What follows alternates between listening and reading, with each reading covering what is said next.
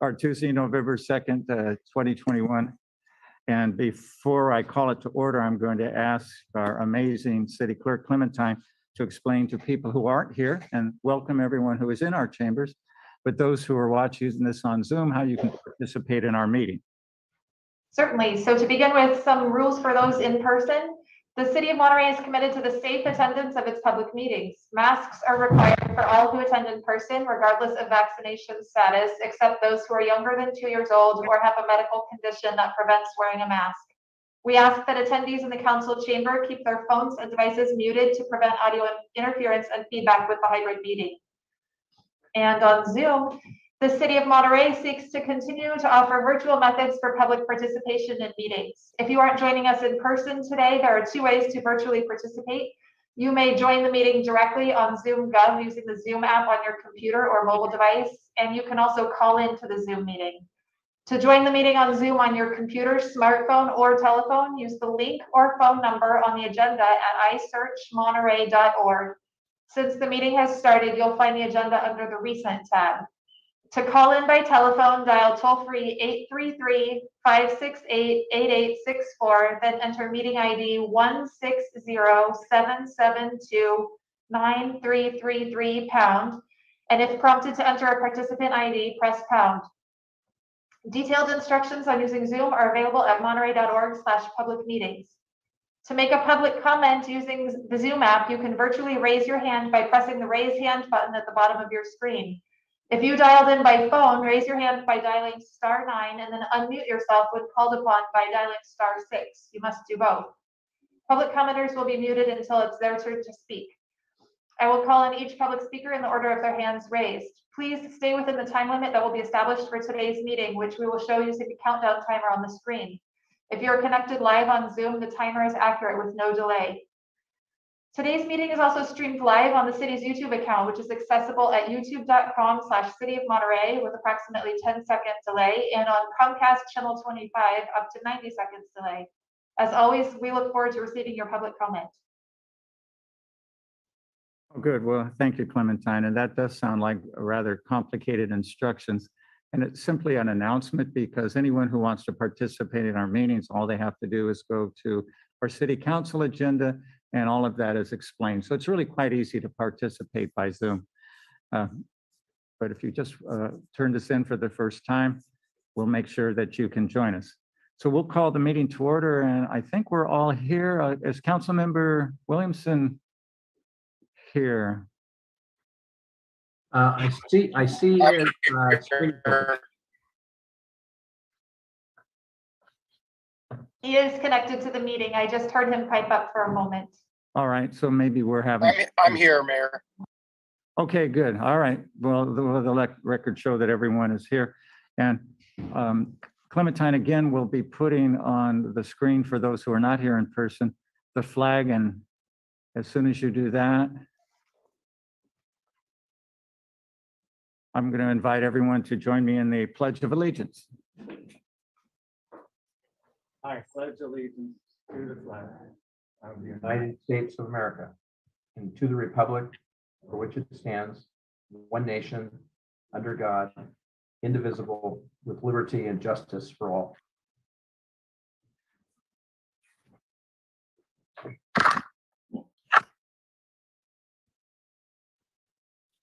Thank you.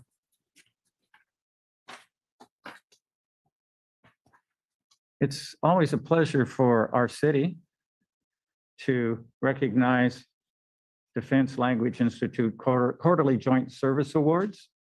And we're welcome you and thank you for being here along with your support staff. As I think everyone knows that the City of Monterey is the language capital of the world that's actually registered. And that's because of our Defense Language Institute, Naval Postgraduate School, Middlebury Institute, all the support language, private language companies, our K-12 schools, all of which are teaching languages, and our community colleges, and of course CSUMB. So it's really very international. You see Santa Cruz as well. And approximately 3,600 students yearly go through the Defense Language Institute to serve our country in sensitive national security positions. I've been around a little bit. I was elected 40 years ago, and I haven't been on the council all the time. I take breaks. Could be ones coming up. No announcements. Anyway, in the past, the predominant languages were Vietnamese, Russian, Korean, and Arabic. A large Vietnamese component, because obviously because of the Vietnam War. And now there are 17 languages, including several dialects of Arabic, 36-week-long courses in French, Spanish, and Indonesian, 48-week courses in Hebrew, Persian, Farsi, Russian, Tagalog, and Urdu. Urdu wasn't taught, obviously, in the past. Then a 64-week course, Modern Standard Arabic, Egyptian Arabic, Iraqi Arabic, Levantine Arabic, and Sudanese Arabic, Chinese Mandarin, Japanese, Korean, and Pashto. And again, Pashto and Urdu were not languages that were taught historically because those are Pakistani and Afghan, Iraqi languages. There's an 1,800-member teaching staff and support staff who are here as well. And they're 95% native speakers. So there are about 50,000 trained linguists who came from the Defense Language Institute deployed throughout the world. Whenever we have an opportunity to have them come greet us and talk to us, I am always so impressed. Gives me hope for the future because I know we're in good hands, and I mean that sincerely. I can remember one day outside in this pre-COVID, outside in our patio, there was a group of people, and they were talking a variety of languages. And I thought, well, that's interesting. Must be a tour bus. Maybe they picked them up at the airport and so on. So I went over and said, well, nice to see you. I'm glad you're enjoying our grounds. Where are you from? Indiana, North Carolina, Massachusetts. They were Defense Language Institute students. And I thought that was so impressive. We always, of course, appreciate the support staff that's here, the families with you or at home, which enabled you to be here, and they share you with us, and we thank you so much.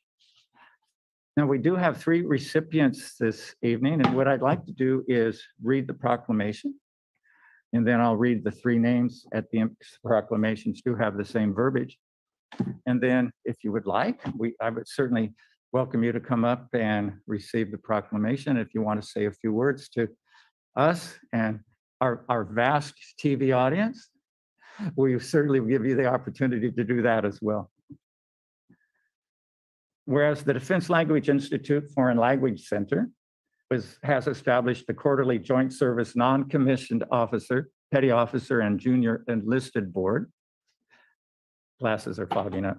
Whereas as a recipient of the board award, our honorees have demonstrated extraordinarily personal abilities, leadership skills, and knowledge of the history of the Presidium and the DLI, chain of command, world events, customs and courtesies, first aid, code of conduct, uniform code of military justice, military leadership, and the armed forces insignia.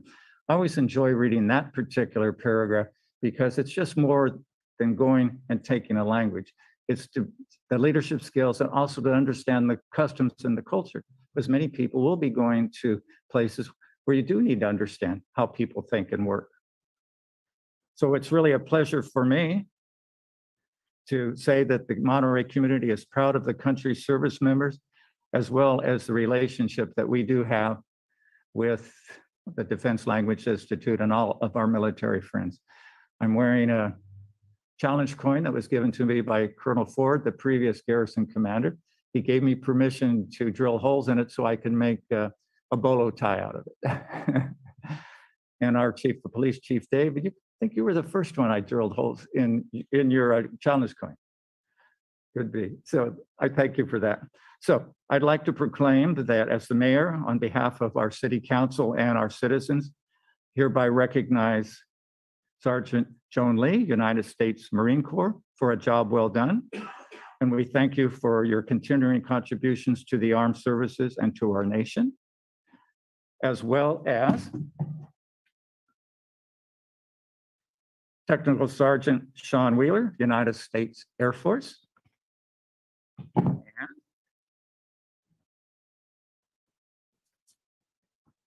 Airman First Class Grace Branch, United States Air Force.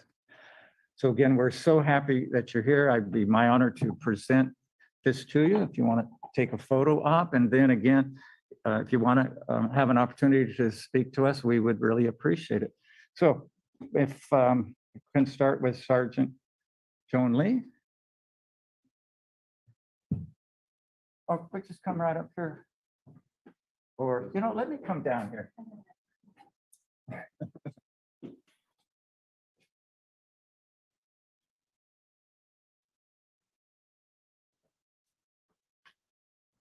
Congratulations, thank you so much.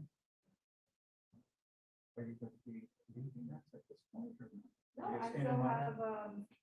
2 or 3 years or a year and a change left here. Oh, I'm not in nice. Monterey, so it'll be, have the time to leave Monterey, taking effect on the city. Thank you. Yeah. Thank you for having us here today. We appreciate all the support that the city of Monterey gives Sure. us with the tax levy of the community. We'll hope to help the city. We do. It's really a symbiotic relationship. All right. Thank you.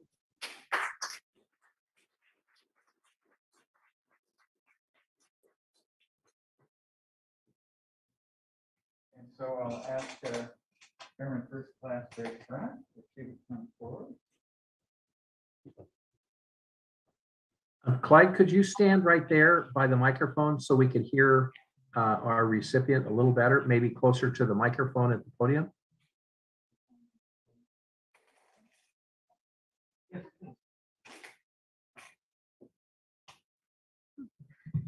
Good afternoon, ladies and gentlemen. Buenos tardes, damas y caballeros. Soy Grace Brandt de la Fuerza Aérea. Soy aerotécnica primera clase en la Fuerza Aérea y soy de Minnesota. Como ahí que un caballero es de Minnesota también. Y soy en mi tercer semestre de mis estudios y me encanta mi idioma. Es un idioma bellísimo y estoy muy agradecida que puedo aprender este idioma y estoy muy emocionada de usar mi idioma en el futuro con mi trabajo. Muchas gracias.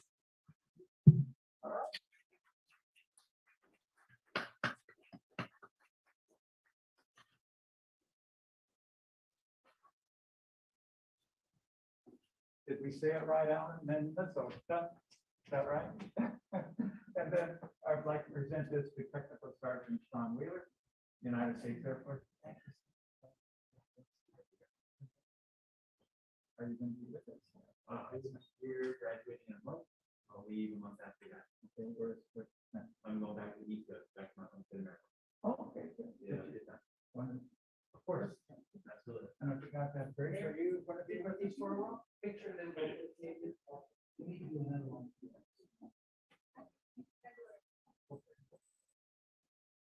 Good evening, ladies and gentlemen. أنا رقيب سعيد ابن جاد وأدرس اللغة العربية هنا في مونتري. أشكركم لفرصة لحضوري هنا في مونتري لمرة أخرى. وكنت أدرس اللغة الباشتو في سنة 2012 وأشكركم أنا وزوجتي وبنتي لكما. Just thank you very much. As some of you might have been able to tell, I am studying Modern Standard Arabic here. I'm here for the second time, and I really want to take this moment to just thank you for the opportunity. I spoke Pashto about 10 years ago, learned it here in Monterey. I love the city, I love the area. It's where I met my wife, and it's where we decided to start our family all those years ago. So thank you very, very much. Oh, that's so meaningful. Thank you so much.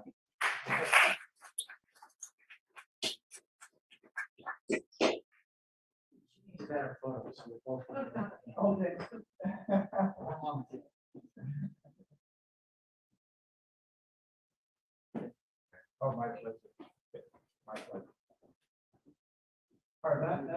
concludes that part, and if you, with all the studying and all of the attributes that you've done in order to get the award, I wouldn't be at all surprised if you had other things to do. But you're welcome to stay for our council meeting. But I don't think anybody would know this.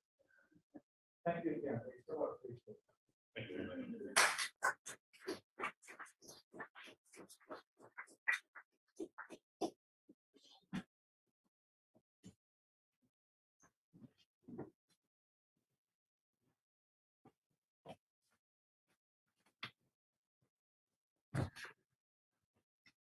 So Alan, Minnesota, what is your mascot? The Vikings. The Vikings. What, the football team, the Vikings and everything? Okay. All right. So Wisconsin's are the cheeseheads, right? Is that, or is that derogatory? We have friends who say, I think they embrace it. I think so. You got to have the triangle cheese hat when you go to the football game. All right, that was just always so meaningful. So let's go ahead to public comments, anything not on the agenda. And before we adjourn our meeting to closed session, we'll give people an opportunity at that time to speak to the closed session if they wish to. But public comments right now are things that are not on the agenda, hopefully within the jurisdiction of the city of Monterey. And we can promise you a staff response if that is needed, and be sure to leave your contact with us. So with that, we'll open it up to anyone here in the council chambers who'd like to share some thoughts with us. Welcome. Good to see you guys again. Yes. Everybody's well. Hello, council members. Excuse me. Robbie Therese with Robbie's Ocean Fresh Seafood. I just got a little kind of irritated here the last couple of weeks. My vehicles that I park in the city parking lot, Robbie's Ocean Fresh vans, have been getting vandalized. This is the 5th time something's happened. I've had graffiti on them. I've had broken windshields, broken windshield wipers, catalytic converters stolen off my vehicles. And the last 2 times now, they've cut the gas lines on all my vans and siphoned all my gas out of my vehicles. Wow. And it happened, I got the police reports on all the incidents, and I did speak to my attorney, Andy Schwartz, and apparently the city is exempt for anything that happens in the parking lots, which I just didn't really understand or accept, basically, because I'm paying probably a little over $3,000 in permits for all my vehicles to park in the city lot.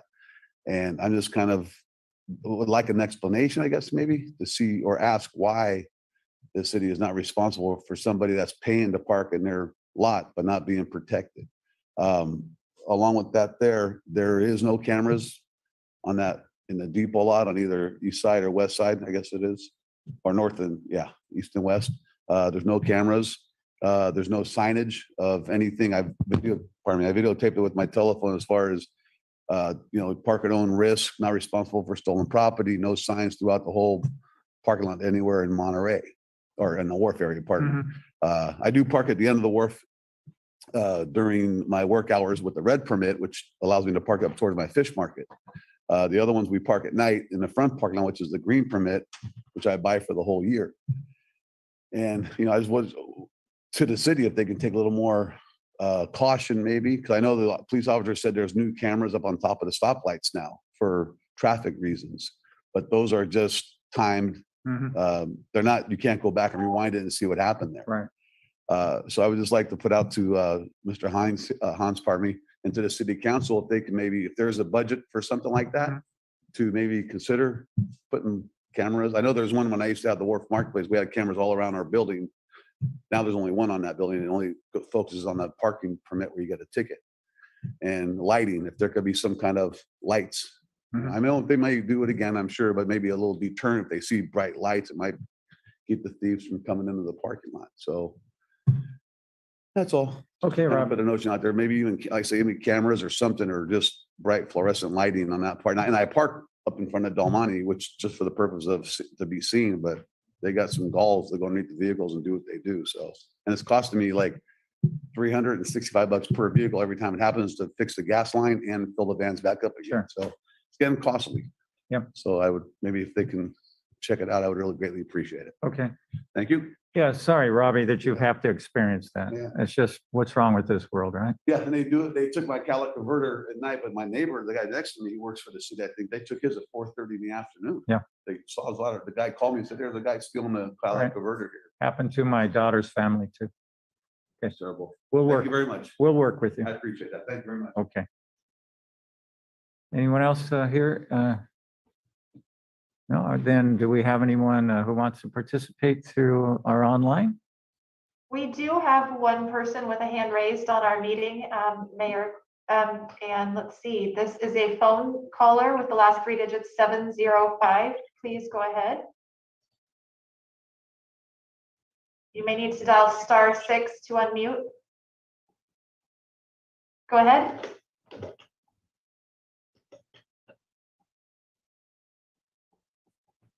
Hello?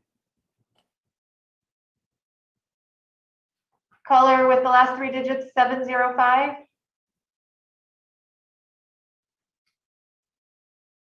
Well, we have another person in the meantime. How about the caller with the last three digits 151?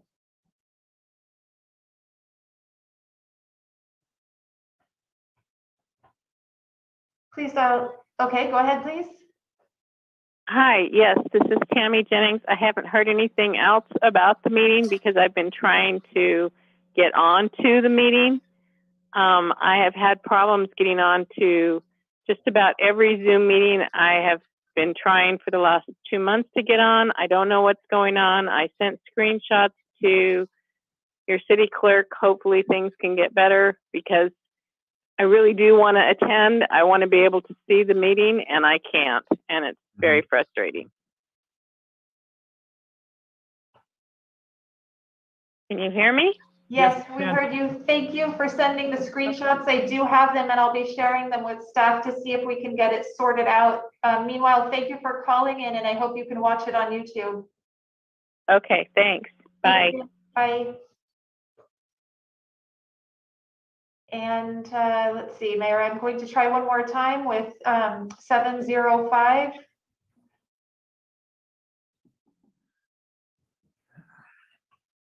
Caller with the last three digits 705. Hello? Hello? Can you hear Yes. me? Yes, we can. Okay.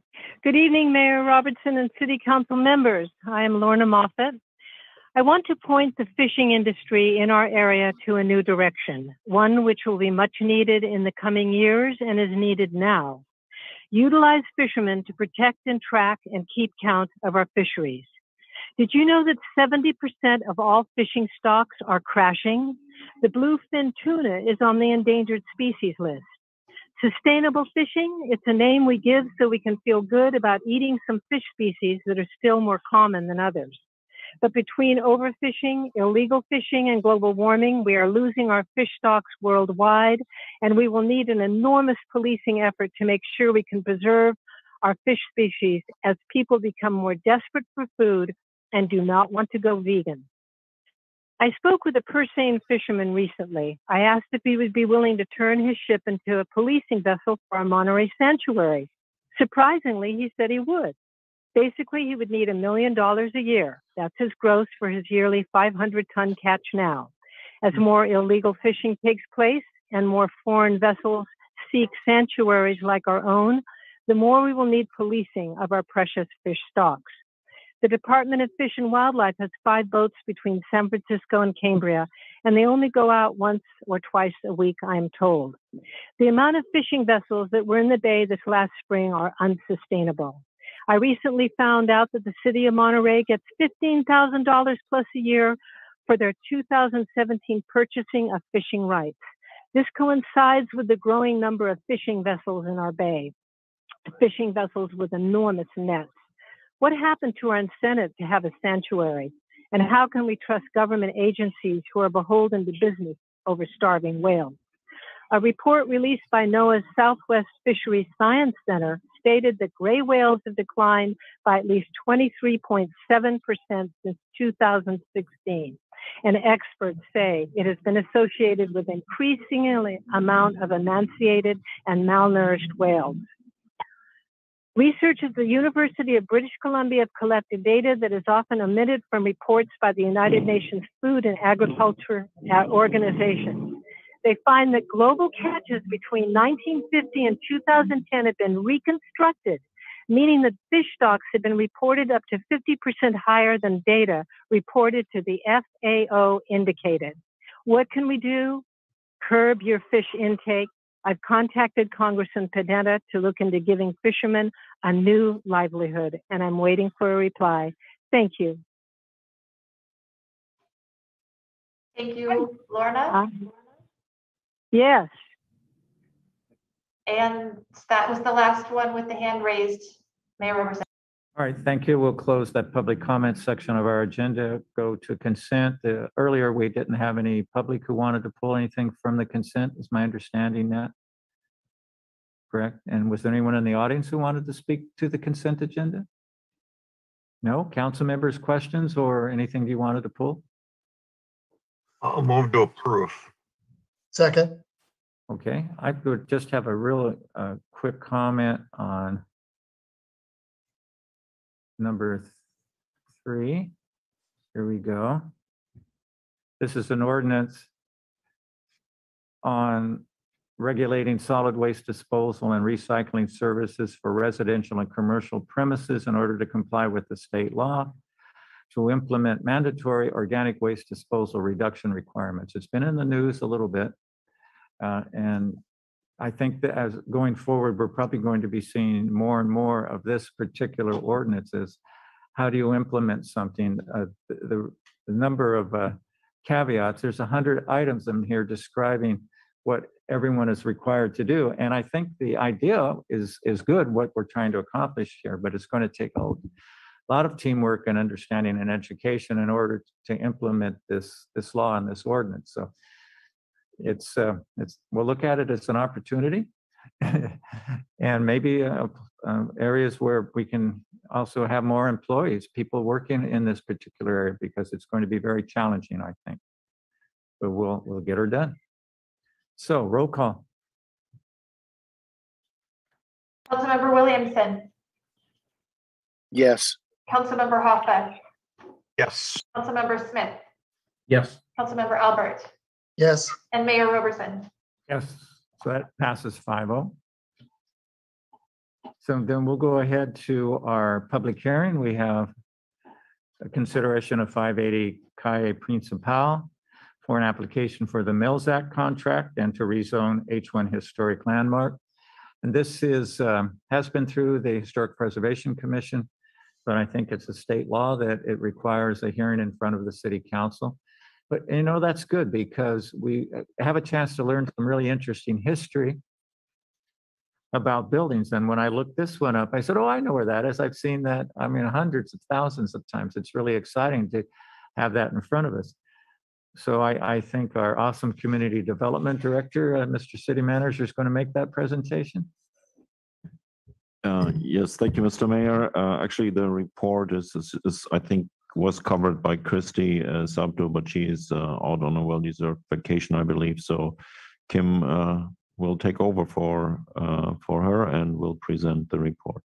Good. Thank you, Mayor and council members. As Mayor introduced, 580 Calle Principal, Adobe. Kim, could you please turn on your microphone?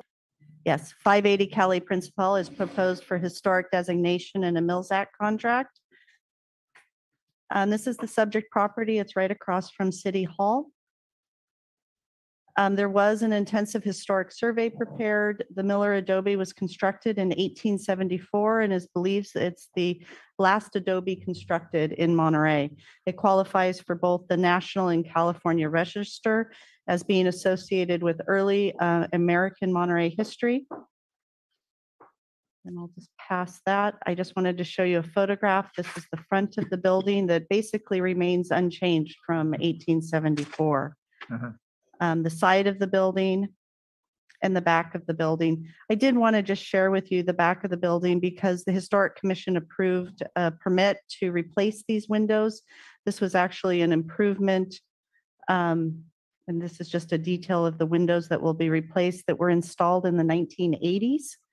And this is how the back of the building looked in 1980, and then the change. So the replacement of windows that you'll see will not be damaging original historic material, but is needed because the windows are leaking.